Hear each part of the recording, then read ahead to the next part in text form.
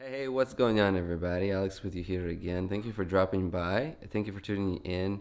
If you are hearing something different about my voice, it's a little bit nasally, just because I've been sick for probably maybe 2 weeks now. It's been kind of tough. Everybody's been sick in my family. It seems like we get sick, then we get better, then we get sick again, and it's just all day. And then people at work are like, "Yeah, you probably have allergies," which I'm not sure. I'm not sure. Anyways, the very first thing I want to show you guys is we've had some guests over. Maybe that's why I got sick, but we had some guests over these past couple of weeks, and I had to redo my office a little bit, and just wanted to show you guys. I guess if you ask my wife, this room here isn't necessarily my office. It's sort of shared, but I was able to, without too much argument, kind of fashion the room a little bit kind of my own way. We had to set up these little curtain blinds for when the guests were here. I really wish that there was an actual like door here in the door frame, but I don't think it was like designed for that. And I'm not really sure if I want to take the curtain off just yet. You can close this curtain completely like this, and sort of, you know, create a little bit of privacy. Well, I think I did it a little too far, but you can create a little bit of privacy in there for if that's necessary. And then if we go in here, I got my picture here. This is a good spot just because it's sort of like right in between the windows, and I feel like it's just the right size. And then I got a permanent chest setup, which is really cool. I got this table from my mom. I think she was gonna throw it away. And I got a couple of chairs here. What you see as far as the chess set here, this is that $40 chessboard that I've shown you guys in one of my recent videos. It's non-folding chessboard. It's pretty thick. It's got that felt on the bottom. Really nice quality board overall. I like it. It's a 2.25 square board, and I feel like it's just the right size for this table. I kind of wish the table was just a little bit bigger, because as you notice, you can't really put pieces. So I played a couple of games with my buddy just the other day, and we had to put the pieces like on the floor. But if the table was just a little bit bigger, it would have been nicer. But it seems like the setup is working just fine, because I don't have to put the pieces up or anything, which is really cool. The chess pieces that you see here are the Cook chess set. It's one of my kind of go-to chess sets, and I sort of made the decision to just sort of leave it out, and that way, you know, if anybody comes over and wants to play a game, I don't have to set anything up. So that's kind of cool. These two chairs, I'm not super like excited about them, but I think that they're still pretty good here. There's like a little vent over there. I'm always hot, and the vent, when it blows AC, like cold air, I like to sit on this side preferably, just because you get that extra little bit of ventilation. And then there's not much furnished in this room just yet. I have these cool astronomy binoculars that I got for my birthday from my wife's dad, from my father-in-law. It's the Orion 9x63. It's really cool, and part of the reason why because we had some decisions that we wanted to make. He wanted to get me a gift, and then we decided on getting the binoculars. But the binoculars are really cool because I can share that experience with my kids, and that gives me great joy. Be able to set it up and at least look at the moon, and the kids get really excited. So that's really exciting. Got my little tripod over there that I use from time to time, take with me to like the parks and everything. Got a little light in the corner. At night it's hard because it doesn't illuminate the room enough for you to play chess well here, but I was thinking about getting the same type of light over on the other side, but I'm not sure yet. Anyways, this room is still sort of in transition. There's my folding board, the walnut board from, I think, what is it, House of Staunton. It's you guys have seen this before many times. It's a nice kind of carry with you type of board. In fact, I was kind of deciding whether or not to use this board here or use that one, and I sort of decided on that one for now. So it just, I don't know, I used both, and this one's the one I settle on for the time being. I might change things up. And then I got a bunch of chairs for no particular reason. And my table over there. Well, this table, I actually got that big computer down there under the table just from my dad just recently. So I'm not a Windows guy, usually use Mac. So, and just a bunch of extra stuff here. A bunch of extra stuff. Anyways, that's kind of what I wanted to show you guys as far as my little office. Everybody has a little different setup, but I just wanted to mainly show you guys this little permanent sort of, or at least for the time being, little chest setup. So the reason why I really wanted to make this video, even though I'm sick and I've been thinking about these ideas, and you guys know that in some of my videos, I like to ramble on about random stuff. So hopefully today I won't take too much of your time, but wanted to start off with a preface by saying that, you know, in this uncertain times that we live in, filled with conflict and just so much uncertainty, it's even more important now to find ways to preserve your mental health, okay?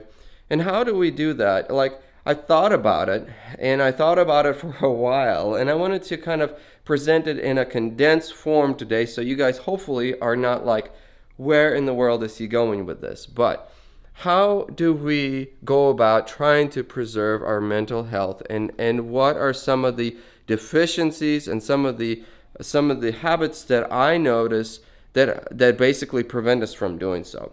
So let's start off and just say that I feel like there's some fundamental pillars to overall maintaining your mental health. And of course, we all know these pillars, so to speak. One would be obviously getting adequate sleep, which is, I'm gonna say outright, I don't get good adequate sleep. I go to sleep at like midnight or past midnight. I wake up at 6:30. I really don't get enough sleep. I wake up at night because the kids wake up at night. So I used to get probably good 7.5 to 8.5 hours of sleep every night. And then when we started having kids, that kind of went out the window, and my average is probably like 5.5 hours now, and I'd be happy to get 5.5 hours. But adequate sleep is just like so important. People tell you this time and time again, everywhere you hear that, but I feel like, hear it from me, adequate sleep is just so important. Second, in my opinion, most important thing would be obviously proper nutrition. That means that you need to take in the right amount of calories. You need to also think about what are you getting with those calories, because not that many people are really aware of how food will affect them. But all I have to say about that topic, and I'm not a dietitian or anything like that, but the calories that you put into your body have to be balanced against what you're getting out of those calories. And what exactly do I mean that? Well, let me give you a quick example. Let's say you're eating a pastry or some kind of a sweet dessert or something. And let's say it has like 200 calories in it. You know, that's kind of a small number, but whatever. What are you getting out as far as minerals, vitamins, protein? What are the macros? Like, are you getting enough out of those 200 calories? Because you put in 200 calories in your body, that's energy, that's a potential for, you know, whatever it is. If you're watching your weight, that's an extra 200 calories you could go without. But what exactly are you getting in return? Let's say, for example, I'm eating a handful of almonds or other nuts. That's a different profile. You know, I'm getting the same 200 calories, but I might be getting magnesium. I might be getting a lot of different minerals. I'm getting fiber, a lot of fiber. I'm getting protein. So you're getting back for the calories that you've ingested. The calories are sort of the fine that you pay. And then what do you get back in return? That's the most important thing. That's all I have to say about foods. I try to eat foods that are kind of less inflammatory, because when I do my exercises that I do daily, I really, if I eat a lot of pro-inflammatory foods, then I'll start getting a lot of like inflammation in my knees, inflammation in my back might start acting out. So I try to stay like, I stick to foods that are not likely to cause the pro-inflammatory response. And then the third pillar, and this one is going to be the most important, basically the substance of what I'm going to be talking about in this video, is the process of trying to adopt a more mindful way of looking at the world, a more mindful approach to dealing with the world. I mean, think about it. In today's busy and uncertain world, there's an overabundance of stimuli to which your brain can hook onto. Unless you live in the middle of nowhere and you don't have TV and you don't have internet, then most of the rest of us are presented with an overabundance of stimuli. You can watch TV, you can play video games, you can watch the news or read the news. You basically can create the world around you that might seem busy and exciting, but that can really take a toll on your body. I mean, think about the fact that, for example, how is an average day looking for you? Like, think about that for a minute. What are the type of things that are usually present in an average type of day? For me, it's like, okay, well, I have to wake up and I have to get to work. And at work, I might check in on the recent news. Now, the recent news is a big dilemma because I'm checking online, for example, and there's a bunch of this stuff that's coming up. And when you click, for example, like, I don't know, Washington Post or something, you saw a headline that was concerning to you. So all of a sudden, like, oh my God, this is really, really concerning. But then as soon as you pop in, you can't read the entire article because they need you to subscribe for a certain fee per year. And a lot of times online, I feel like reading the news online is just not so good because they'll give you these fear-invoking and uncertainty-invoking titles, and yet they don't even offer you a full explanation, and there's a bunch of loopholes. That's the biggest thing, is loopholes, uncertainties. It's like we read the title, we get concerned, then we don't know the rest. They don't fill the rest for us, and I feel like a lot of where we live through and a lot of the things around us, they have these uncertainties, and we fill our day with uncertainties too. We've got that the lab results from the doctor that we're waiting on or whatever. At the same time, you're just you've got another appointment that you don't know is going to pan out, and then you have a package that you're waiting for. You're not sure if it's going to arrive. You're not sure if the mailman's going to leave it at your porch. You're not sure if there's going to be somebody that's going to be able to pick it up. You're not sure that maybe while it's sitting there on the porch, somebody might steal it or whatever. You've got all these uncertainties, and your brain is like, okay, 1 hour at a time, we're going to get through this day. But as you can see, your brain is surrounded by these sort of uncertainties everywhere.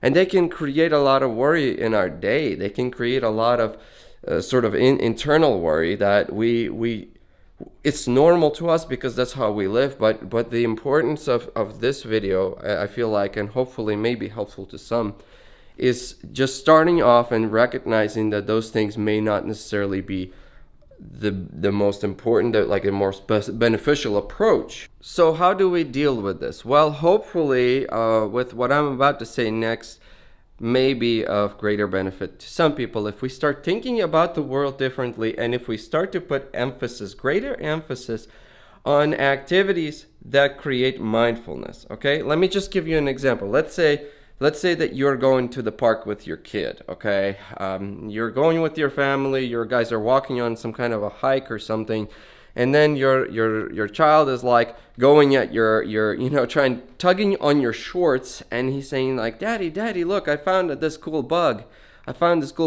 In the meantime, you're checking your phone and you're getting an email from your boss or whatever that tells you that you need to have those papers completed by, I don't know, tonight or tomorrow. And so you're reading and you're like, why is my boss so worried or whatever? Your son is like tugging. You're like, hey, honey, come on. Can you please, Daddy needs to read this email real quick. Can we just walk? Are you hungry? Do you need a snack? I mean, come on. Can we just move on?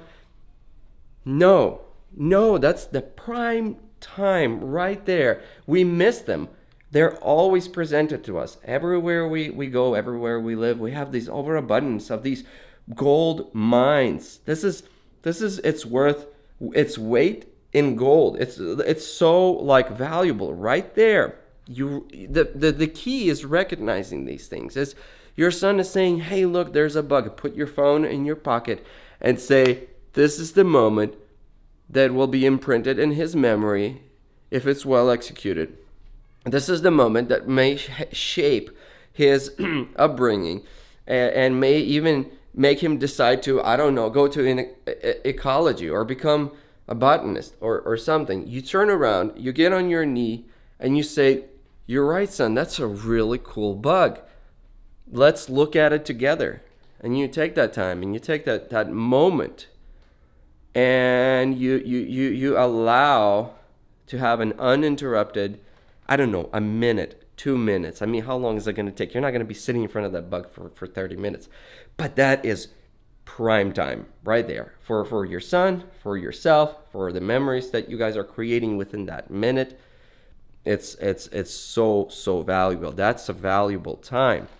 Another example for me, we live in a house now, so I have to do lawn care. I have to mow the lawn every week. So you can look at it as a chore. Oh my God, I can't watch my show or whatever. I can't do this. I have to get up in the middle of a hot day, and I have to go and I have to mow the lawn.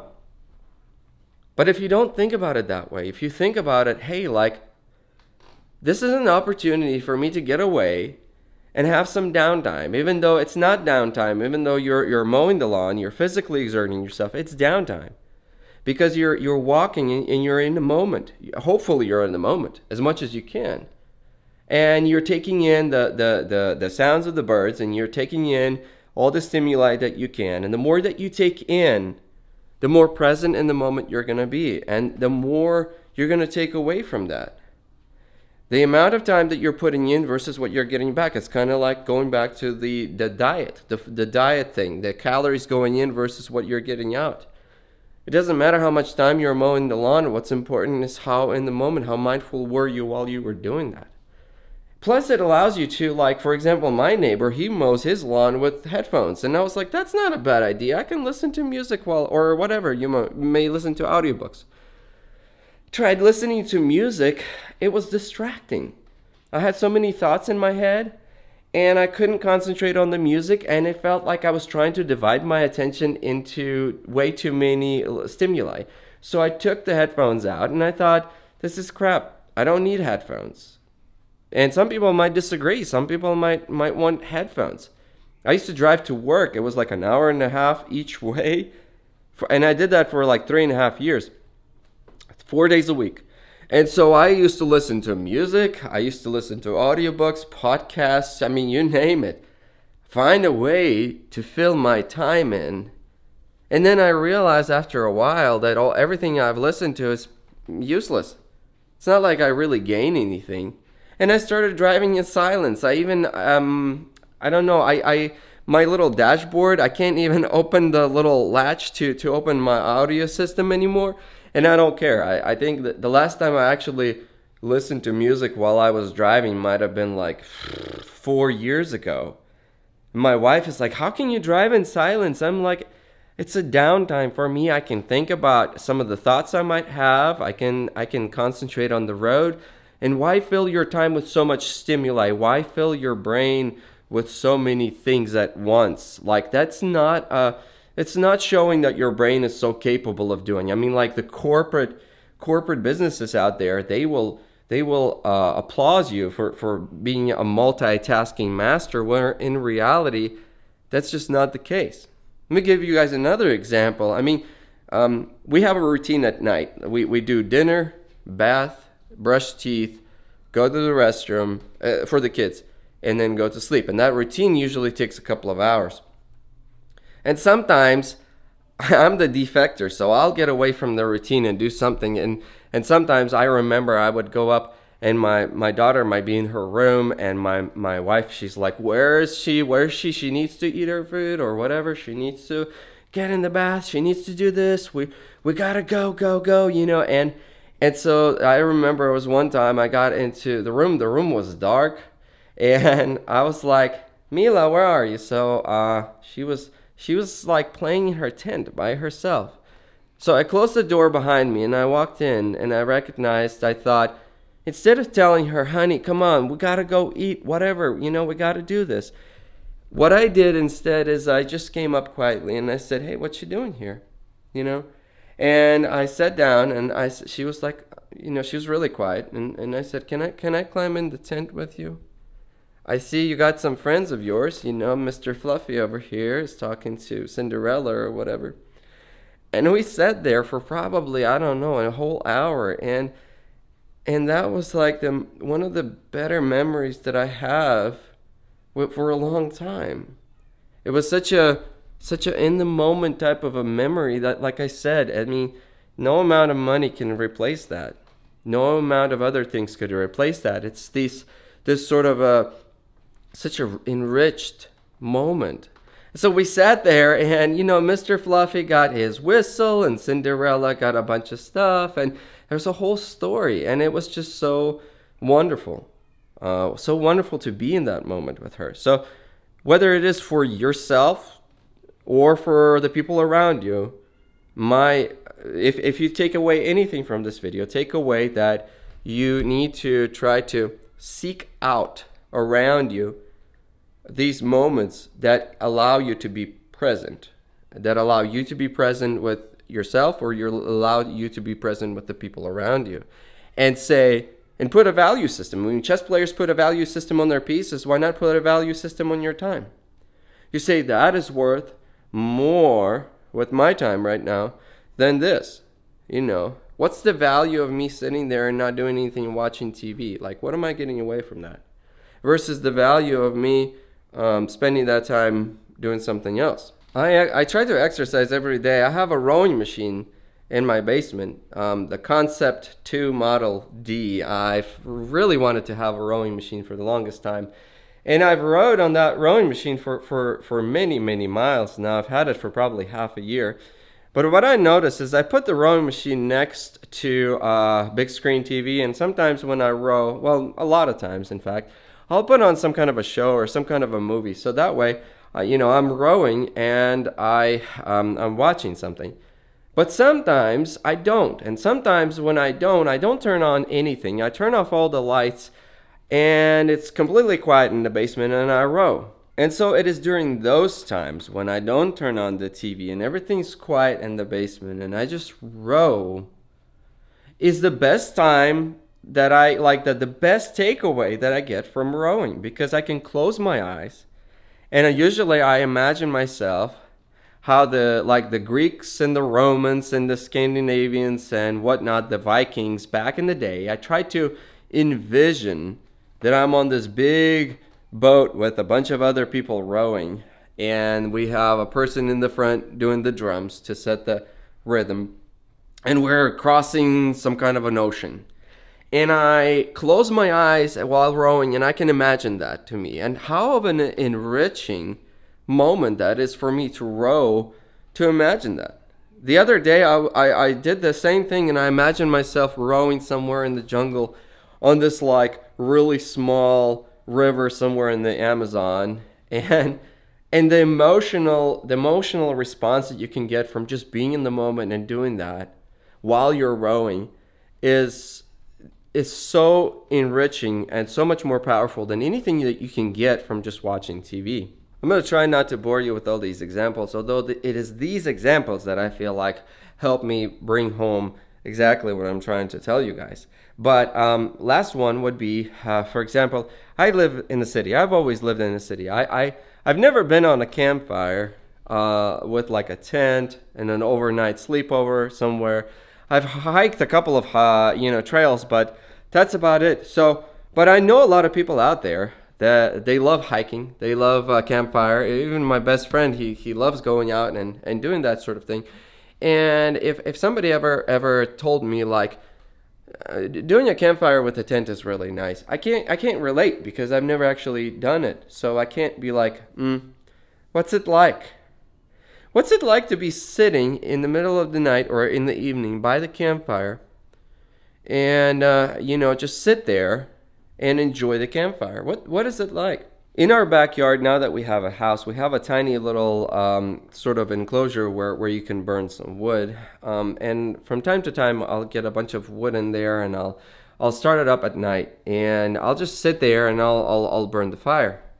Well, I set a chair the other day and I sat down right next to it, and it was nice. The stars overhead. It was a little bit chilly, but this was a couple of months ago. It's a little chilly, and I just sat there by the campfire and I looked at it and I took in as much as I could as far as like what's it smelled like, what was the sounds. And then I closed my eyes and I put my hands out in front of my face up to the campfire, and I felt that the hands were really warm to the campfire. Closed my eyes and sat there for a second, and I was just taking it in. I was taking in the moment. Because once I took in the moment, once my brain sort of analyzed, then a person somewhere else across the entire globe, somewhere in the Himalayas, or somewhere in India, or somewhere in England, or wherever, Australia, when he's sitting by his campfire, he felt the same stimuli. So I've enriched my experience, even though I may have not been to those countries. I've not been at a campfire in the Himalayas. I now have experienced what it's like to be sitting next to a campfire. So if somebody asks me or says, I've been to a campfire last night, I'll say I know how that feels. Because I've taken in those stimuli. I've taken in that moment. It has enriched my experience as a human being. And it only took me maybe half an hour, not even, like the actual sitting there imagining that I could be anywhere in the world right now with my eyes closed. I could be sitting on top of Mount Everest at a campfire, and I would be having the same type of a experience. And that took only about, a fraction of the time. And yet the return on my investment of the time that I spend doing that is invaluable. It's enriching. And that's why it's so important, like I said before in this video, to recognize what's important in our life and what's not. It's important to recognize moments where, like, if you're out on a field trip, or if you're out taking your kids somewhere and your kids say, "Wow, Daddy, wow, Mommy, look at that." It's important to turn around and just have that click in your brain and say, this is your moment to shine. Get down on your knee and enjoy whatever that person is enjoying with them. Put your hand on their shoulder and just observe and try not to pass too many judgments, and just be in the moment. And that's just so important. I feel like so important for everybody to recognize. I took a physics class when I was younger in college, and our physics professor told us from the book reading, and this may still hold true, and I'm pretty sure it still holds true, but the way that your brain works is that it operates on a daily basis, at least when we're awake. It operates at roughly what would be an equivalent to 20 watts. So imagine a 20-watt light bulb, and it's not super bright, or whatever other appliance. My Mac Mini operates at 37 watts, so a little bit more. But that's how much power is usually allotted to your brain function. So if you're multitasking, and if you're good at multitasking, you don't get extra wattage. Well, it's just an equivalent, but you don't get to operate at what it would be an equivalent to 40 watts just because you're doing many things. You're just splitting those 20 watts onto a greater amount of things, but each one of the things that you're doing ends up being, split, and it's not as good. So that kind of, might be the way that you've done things from up to this point, but it's not the right approach. I feel like it could be improved by saying, hey, I got these 20 watts, I got these $20 to spend, or whatever. I want to be able to have not a shotgun approach to my day. I want to have a sniper rifle approach to my day. You know what I mean? I want to be in the moment. I want to go get my cup of coffee. I'm not going to be checking Facebook or Twitter or TikTok or whatever while my coffee is brewing. I'm going to stand there and I'm going to get my coffee and I'm going to look at it brew, and I might go to the refrigerator and get some creamer. And then I'll pour the creamer, and I'll pour just the right amount because I'm not distracted. And then I'll sit down and I'll close my eyes and I'll enjoy that first sip of coffee. And that'll be so much gratifying for me because I'm doing things mindfully. I'm going to leave you guys as a conclusion by one advice is if you don't change the way that you live your life, at least try to adopt healthy mindful hobbies, okay? Mindful hobbies like weaving, painting, things that you can do, or chess, for example, things that you can do that you get into and they're like a restart to your day. Essentially, if you do something and you get out of it and you say, how much time have I been doing this? That is a great, no, you've only been doing it for 1 hour, but you've completely lost the track of time because you were so engrossed in it. Once again, those hobbies will allow you to have a consistent way of being mindful throughout the day, and that will really help once again to have a better mental health. And because this is a chess channel, of course, I would recommend that chess, like many other hobbies, is a great way to be mindful, because chess is something where you're getting into it. You cannot be thinking about other things while you're playing chess. It's just not possible. I mean, you could, and I've mentioned this before in some of my other videos, but you really can't. If you want to get good at chess, or if you want to actually play the game the way it's designed to play, you have to be in the game. That means you have to completely chop off all the other worries you've had previously before you got to playing the game, and you have to just sink in, dive in, and be in the moment. That's the only way that chess works effectively. So chess is, because like we have so many other, once again, competitive things in the world. We have entertainment, we have video games, we have so many things that we get to choose from how to occupy our time. Chess is just not on the top of our list. It may have been like in the 17th century when there was not a whole lot to do and people played chess, but now it's like we live in a world, and we have to recognize that we live in a world that's filled with distractions, and these distractions may seem like the right thing to do at the time, but we have to understand, once again, if we put in our time, what are we getting in return? I've played video games before when I was younger. You put in your time. Oh, you put in a lot of time. And yes, you do stay focused on the actual game, but what are you getting in return? You could argue and say, well, I play video games, that improves my reaction speed, improves my ability to predict things, it improves my, judgment or whatever, but it only works to an extent. It's kind of superficial. When you're playing video games, you might get better at playing video games, but it's still kind of superficial.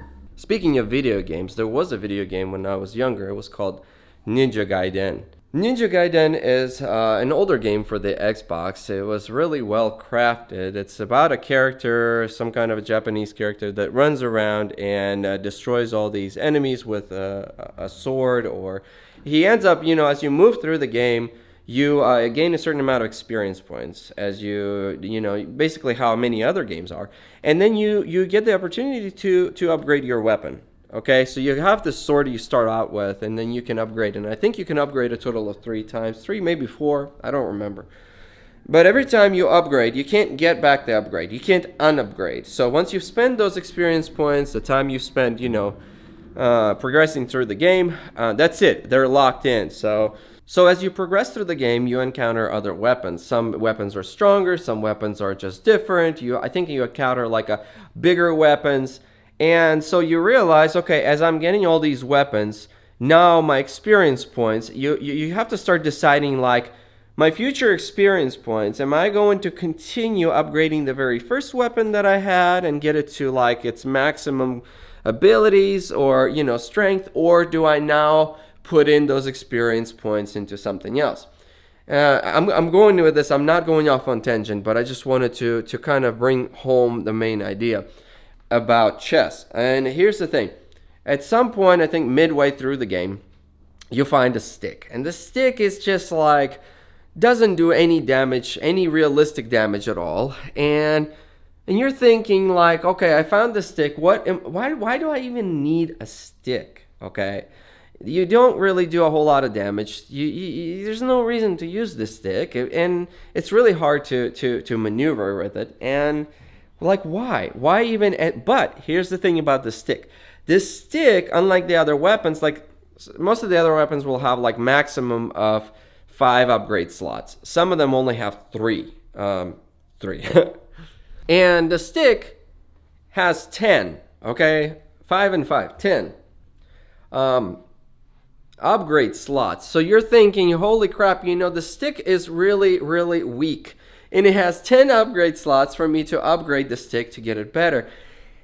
And most people, they just discard the stick and like, I'm not going to fight with the stick. I'm not going to spend my, upgrade points upgrading this stick. Like, why would I want to do that? I've got all these better weapons. But here's the thing. If you start upgrading the stick and you get to about upgrade level 5, you start to slowly realize that the stick allows you to be able to maneuver around your enemies a lot better than most of your other weapons. And in fact, by level 5, you start to slowly recognize that I think that it might have been worth doing all the upgrades that I've been doing, because it's starting to seem like the stick might potentially be a better choice, okay? And then by the time you get to like level 7, that becomes a little bit more obvious. And by the time you upgrade it completely, you start to recognize, wow, it was worth it. It was worth my time to upgrade the stick.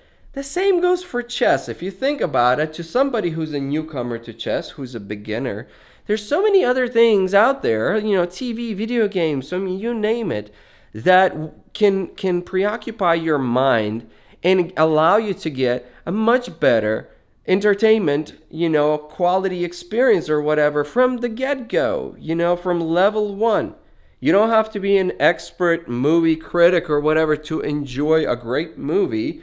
You don't have to have even seen other movies before or have any background to enjoy a great movie. You just sit down, you press play, and you go, or you go to the movies. Chess is different. Chess is like, if you're new to chess, you sit down and you're like, wow, I just got interrupted from playing this really awesome video game to do this. And, and a lot of times chess, unless you're playing online, you have to have another opponent. Once again, like, you have to find somebody who's going to be playing you. And like, it's not that entertaining. Let's face it. It's not that entertaining, especially to a very beginner. It requires a certain type of skill and the patience to try to learn the game and try to improve at the game. And that's why so many people don't play chess, because so many people know how to move the pieces, but when it comes to choosing what they want to do with their free time, chess is not really on the very top of the list. And that kind of goes to show you that chess can be seen just like that stick in the video game. At level 1, you're not really getting a whole lot in return. And so it's not until you actually get relatively good at chess when you start to recognize that, like, when you get up in the morning and you have free time for one reason or another, you woke up on a weekend or something and somebody said, congratulations, today is your birthday, you're gonna get 3 hours to do whatever you want to do, which usually doesn't really happen to me all that often. But what do you want to do with your free time? And then when it gets to the point where you sit down and you say, my free time on a Friday night, I genuinely want to just play some chess games. That's when you're starting to recognize that you're getting back from the chess games a lot more than you might be getting from movies, because movies, you still get back entertainment or whatever, and that's great. But from a game of chess, when you're getting to a more advanced level, you're getting back so much more on such a deeper level. And that's how hobbies tend to be, because we get better at hobbies and we gain back so much more. So the level of depth that we can get things out starts to get deeper and deeper, and then everything else seems so superficial and shallow that is why I feel like it makes sense to have a hobby. And that is why I think it makes sense to put in consistently time into your hobby to get better, whether it's chess, whether it's art, whether it's painting, weaving, what have you. it's always important to be consistent with it, and to recognize that it's kind of like an investment. You invest into your time, you invest into this hobby, and eventually you're going to get to that stick that's upgraded to level 7 or whatever, and you're going to say, I'm really thankful that I have stuck around and been patient and done this long enough to now be genuinely interested, and I'm getting back so much more. Okay, so anyways, that's pretty much long story short, all I really wanted to talk to you guys about. And it's just the way that I make my videos. And for those of you guys who've stuck around all the way to this point, congratulations and thank you so much. If you've stuck around to this point and you watched the entire video, be sure to hit that like button so that other people could maybe benefit from this information. Like I said, that is not really all that new in the first place. I'm going to leave this video with something chess related. Some people have been asking me recently about Royal Chess Mall and whether or not I've done any more reviews or planning to do any more reviews from Royal Chess Mall. I've done the video to the coffer box that holds my Cook chess set. And I think that box is really awesome. It's a great quality box, and it was worth the money that I put in. I think it was like 170 or something like that. I don't remember exactly. But I'm going to hopefully be getting some more chess sets from Royal Chess Mall here soon. So if you guys are excited about that, hopefully as excited as I am, then be sure to stick around, hopefully within the next couple of weeks. I've ordered some chess sets, and like I said, will be doing some reviews of some really awesome, like luxury chess sets, not like the plastic stuff, but like really good stuff. So be sure to stick around and comment if you have anything to say about this video or anything to share about how you find mindfulness in your days, about how you try to stay active, play games, or what your approach is to keeping a healthy mind and a healthy life overall. And be sure to stay safe, stay happy, play some games, think about what I've said, and I'll see you guys in the next video, okay? Bye-bye.